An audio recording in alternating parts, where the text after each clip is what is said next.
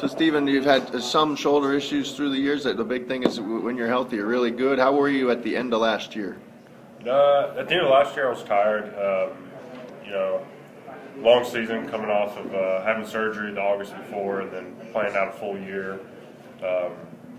But right now, I'm not having any problems. So I'm thinking it's going to be a turnaround year for me.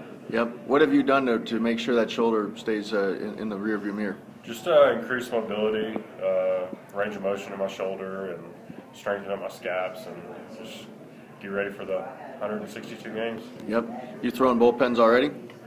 I've thrown one, I haven't, okay. But it felt good, and I'll probably wait another week or two to throw another one. Very good. Just wanted to test it out. Exactly. See what's in there. Yep. All right. Good luck this year. All right. Thank you.